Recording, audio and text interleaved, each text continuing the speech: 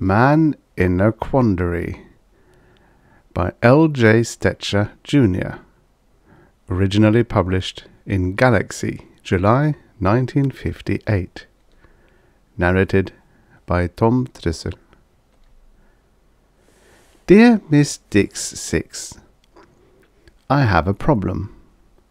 In spite of rumours to the contrary, my parents were properly married and were perfectly normal people at the time I was born. And so was I. Normal, I mean. But that all contributed to the creation of my problem. I do not know if you can help me resolve it, but you have helped so many others that I am willing to try you. I enjoin you not to answer this letter in a column. Write me privately, please.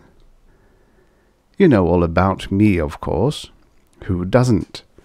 But most of what you know about me is bound to be almost entirely wrong. So I will have to clarify my background before I present my problem. Know, then, that I am Alfred the Magnificent. It surprises you, I imagine, that I would be writing a letter to Miss Dix 6. After all, in spite of the tax rate, I am one of the richest, I will say it, one of the richest men in the world.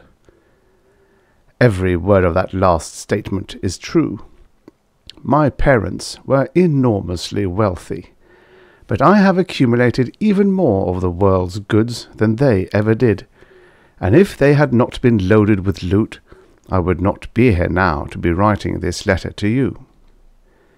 Please excuse any lack of smoothness in the style and execution of this letter. I'm doing this all myself.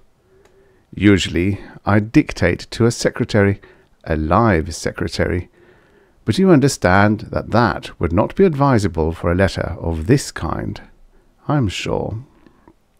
So, my background. I was born in 2352 and, having passed my infantile IQ test with flying colours, was admitted to the Harvard creche for superior children at the usual age of 3 months.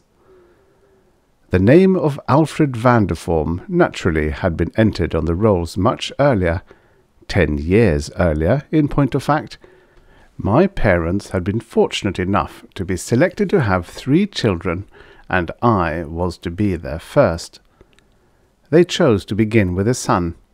They had known that they would be chosen, and that I would be a superior child, and had taken the wise precaution of signing me up for Harvard creche as soon as the planners had finished drawing up their preliminary charts.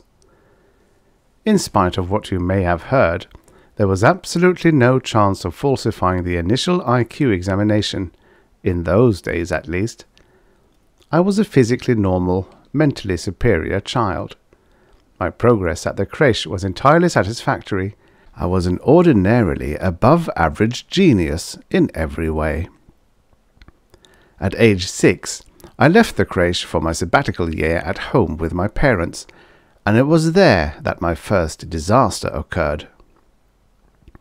My mother and father moved into the same house while I was there, which was the custom then, and may still be for all I know, in order to provide a proper home-like atmosphere for me. Through some carelessness in original planning, this was also the year that had been selected for the birth of their second child, which was to be a girl. Both parents were to be the same for all 3 of their children. Under usual circumstances, they would have paid enough attention to me so that the disaster would never have been allowed to take place, but plans for their second child must have made them a trifle careless. At any rate, in spite of my early age, an embolism somehow developed and major damage to my heart resulted. It was here that the great wealth of my parents proved invaluable. Prognosis was entirely unfavourable for me. The routine procedure for a 3-offspring couple would have been to cancel the unsuccessful quota and reissue it for immediate production. However, it was too late to arrange for twins in their second quota, and my parents decided to attempt to salvage me. An artificial heart was prepared and substituted for the original. It had a built-in atomic battery which would require renovation no oftener than every 20 years. Voluntary control was provided through connection with certain muscles in my neck, and I soon learned to operate it at least as efficiently as a normal heart with the normal involuntary controls. The mechanism was considerably bigger than the natural organ, but the salvage operation was a complete success. The bulge between my shoulder blades for the battery and the one in front of my chest for the pump were not excessively unsightly. I entered the Princeton second stage creche for greatly superior children on time, being accepted without objection in spite of my pseudo-deformity. It cannot be proved that any special emolument was offered to or accepted by the creche managers in order to secure my acceptance. My personal belief is that nobody had to cough up. 3 years at Princeton passed relatively uneventfully for me. In spite of the best efforts and assurance of the creche psychologist, there was naturally a certain lack of initial acceptance of me by some of my creche mates. However, they soon became accustomed to my fore and aft bulges, and since I had greater endurance than they, with voluntary control over my artificial heart, I eventually gained acceptance, and even a considerable measure of leadership, insofar as leadership by an individual is possible in a creche. Shortly after the beginning of my 4th years at the Princeton creche, the second great personal disaster struck. Somehow or other, the cause has not been determined to this day, my artificial heart went on the blink. I did not quite die immediately, but the prognosis was once again entirely unfavourable. Considerable damage had somehow eventuated to my lungs, my liver, and my kidneys. I was a mess. By this time, my parents had made such a huge investment in me, and my progress reports had been so uniformly excellent that in spite of all the advice from the doctors, they determined to attempt salvage again. A complete repackaging job was decided upon.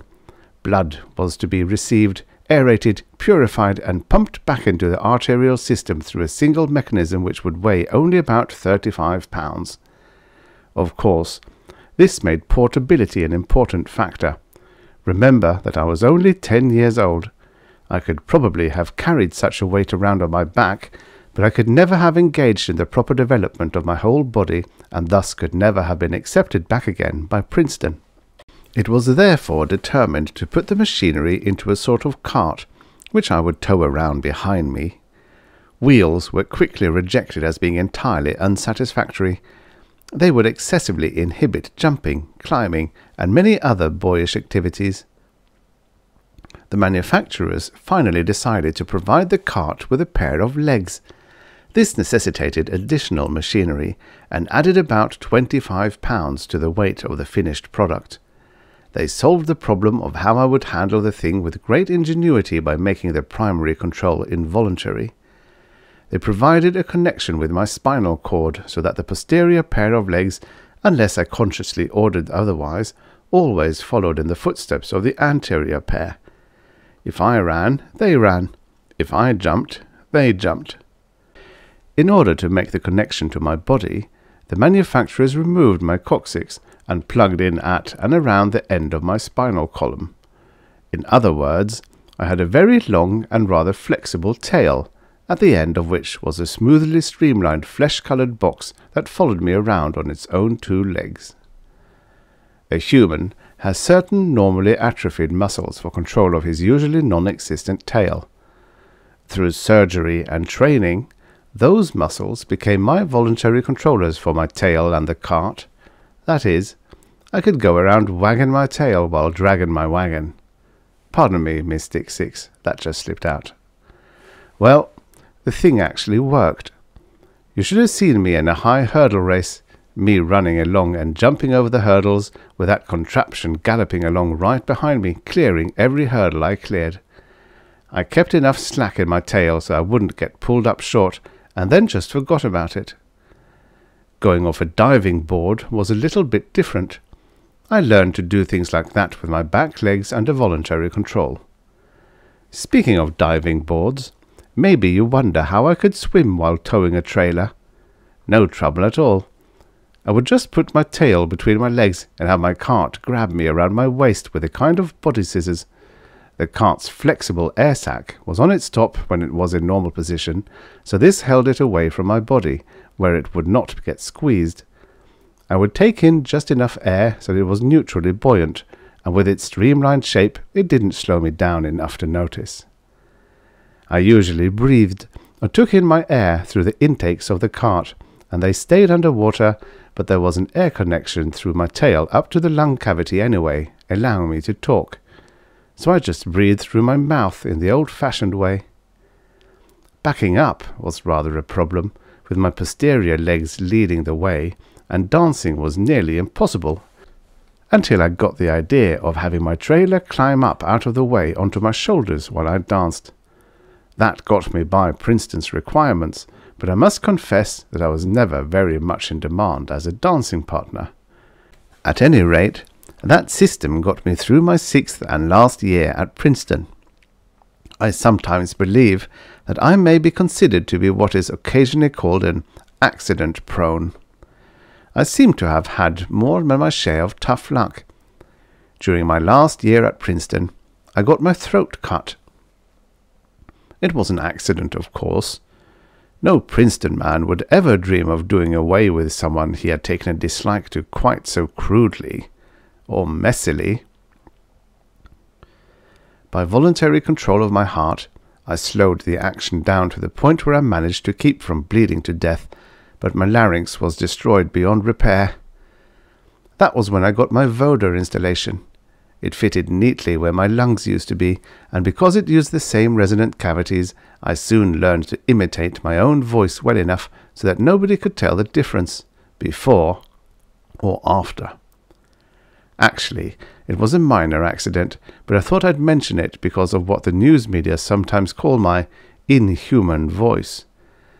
It even enables me to sing, something I never was much good at before that accident. Also, I could imitate a banjo and sing at the same time, a talent that made me popular at picnics. That was the last real accident I had for quite a while. I got through my second and last home sabbatical, my upper school, my first college, and my second college. I was chosen for and got through advanced college with highest honours. Counting sabbaticals, that took a total of 29 years, plus the last of my time at Princeton. And then, an eager youth of 42, I was on my own, ready to make my way in the world. I was smart to avoid the government service that catches so many of us so-called super geniuses. It's very satisfying work and all that, I suppose, but there's no money in it, and I was rich enough to want to get richer. The cart containing my organs didn't get in my way too much. With my athletic days behind me, I taught it to come to heel instead of striding along behind me. It was less efficient, but it was a lot less conspicuous. I had a second involuntary control system built in so that it would stay at heel without conscious thought on my part once I put it there. In my office, I would have it curl up at my feet like a sleeping dog. People told me it was hardly noticeable, even people who didn't work for me. It certainly didn't bother me or hold me back. I started to make money as though I had my own printing press and managed to hang on to most of it. In spite of what the doom criers say, as long as there is an element of freedom in this country, and I think there always will be, there will be ways, and I mean legal ways, of coming into large hunks of cash. Within 10 years, I was not only big rich, I was one of the most important people in the world, a policymaker, a power. It was about that time that I drank the bottle of acid. Nobody was trying to poison me. I wasn't trying to kill myself either, not even subconsciously. I was just thirsty. All I can say is I did a first-rate job with what was left of my insides. Well, they salvaged me again, and what I ended up with was a pair of carts, one trotting along beside each heel. The leash for the second one was plugged into me in front instead of in the back, naturally, but with my clothes on, nobody could tell, just by looking, that they were attached to me at all. The doctors offered to get me by without the second trailer. They figured they could prepare pre-digested food and introduce it into my bloodstream through the mechanism of my original wagon. I refused to let them. I had gotten too used to eating. So whatever I ate was ground up and pumped into my new trailer. Or should it be Preceder? There it would be processed, and the nutriments passed into my bloodstream as required. I couldn't overeat if I tried. It was all automatic, not even hooked into my nervous system. Unusable products were compressed and neatly packaged for disposal at any convenient time, in cellophane. There was, of course, interconnection inside of me between the two carts. I'm told I started quite a fad for walking dogs in pairs. It didn't affect me at all. I never got very good at voluntary control of my second trailer, but by that time my habit patterns were such that I hardly noticed it. Oh yes, about swimming. I still enjoyed swimming, and I worked it out this way. Wagon number 2 replaced number 1 in straddling me, and wagon number 1 hung on to number 2. It slowed me down, but it still let me swim. I quit diving. I couldn't spare the time to figure out how to manage it. That took care of the next 5 years. I kept on getting richer. I was a happy man. Then came the crowning blow. What was left of me developed cancer. It attacked my brain, among other things, and it was inoperable. It looked as if I had only a couple of years before deterioration of my mental power set in, and then it would be the scrap heap for me. But I didn't give up. By that time, I had gotten used to the parts replacement program, and I was very rich, so I told them to get busy and build me an artificial brain as good as my own. They didn't have time to make a neat package job this time. They took over 3 buildings in the center of town and filled them with electronics. You should see the cable conduits connecting those buildings together. Then they bought the Broadway power plant and used most of its output. They ran in new water mains to provide the coolant. They used most of my money, and it took all of my influence to speed things up, but they got the job done in time. It won't do you any good to ask me how they transferred my memories and my personality to that mass of tubes and wires and tapes and transistors. I don't know. They tell me that it was the easiest part of the job, and I know that they did it perfectly. My brain power and my personality came through unchanged. I used them to get rich again in mighty short order. I had to pay my water and power bills. I came out of it, Alfred the Magnificent, and still I'm just as human as you are, even if a lot of people, a few billions of them, I guess, won't believe it. Granted, there isn't much of the original me left, but there's an old saying that glands make the man. Underneath it all, I'm the same Alfred Vanderform, the same old ordinary super genius that I have always been. I have almost finished with the background material, Miss Dix 6, and I'm nearly ready to present you my problem. I am now approaching the age of 60, and have therefore reached the time of selection for fatherhood. I have, in fact, been fortunate enough to be one of the few selected to father 3 children. If you have chanced to hear rumours that money changed hands in getting me selected, let me tell you that they are entirely true. The only thing wrong about the rumours is that none of them has named a big enough amount, not nearly big enough. It isn't that I don't qualify by any honest evaluation. I do. But there has been a good deal of prejudice against me as a father, and even some skepticism about my capability. But that doesn't matter. What does is that I have been selected. What is more, a single superior female was chosen to be mother of all 3 of my children. By what is not at all a coincidence, this woman happens to be my private secretary. She is, I may add, very beautiful. I am just old-fashioned enough to want my children to have all of the advantages that I had myself, including parents who are fully married in the same way that my own mother and father were. Legal ceremony, religious service, everything. So I have asked the chosen mother of my children-to-be to marry me, and Gloria, that's her name, has been gracious enough to accept. We are to be married week after next. Now, Miss Dix 6, we come to my problem. How can I tell if Gloria is in love with me, or is just marrying me for my money? Perplexed, Alfred Vanderform, the Magnificent. The end. Subscribe for your daily stories of futures past.